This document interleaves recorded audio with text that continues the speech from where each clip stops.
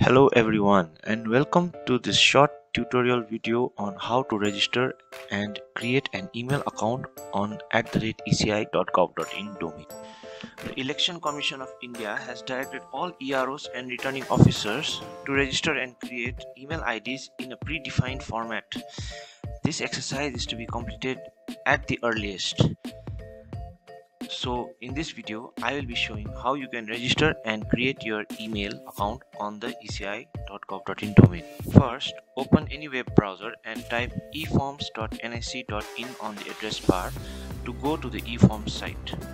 Then click the login and select the login with eforms option. Now you can enter your existing email address. It can be of any domain like Yahoo or Gmail. Then click continue. Now enter your active mobile number in the given text box. Then enter the CAPTCHA and click continue.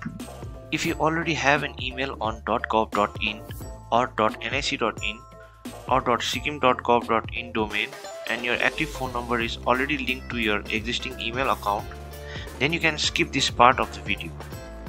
You can simply use your NIC email ID and password and log in on the eForms portal directly. So after clicking continue, enter the OTP sent to your mobile or the email address you entered earlier. It may take a few minutes for the OTP to arrive. Once you are logged in, now fill the online registration form. Enter your full name.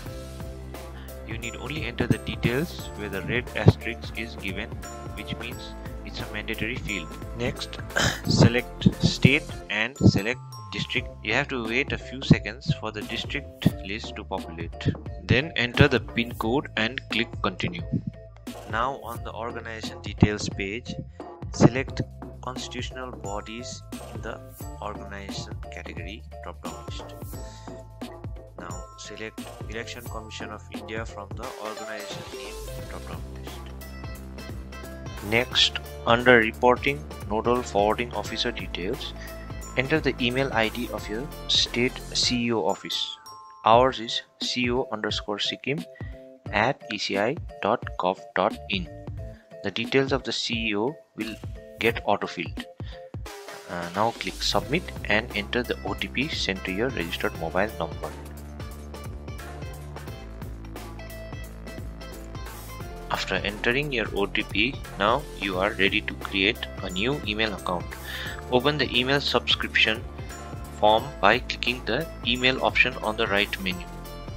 Close this form by clicking OK. Then in the email subscription form, select single subscription for self, mail user with mailbox. Then enter your date of birth and date of retirement. Under email address preferences, select name based and select government or PSU official under employee description. Now we have to provide the desired email address of the ERO. As per the guidelines, the prescribed format is user type plus name of assembly constituency plus dot plus state short name. The short name for Sikkim is SK in capital or small. So we will use AC17 Khamdong Singtam as an example. We have to keep in mind that the maximum length of the email should not exceed more than 20 characters. If we make it too long, like ERO Khamdong Singtam.sk, then it will show an error.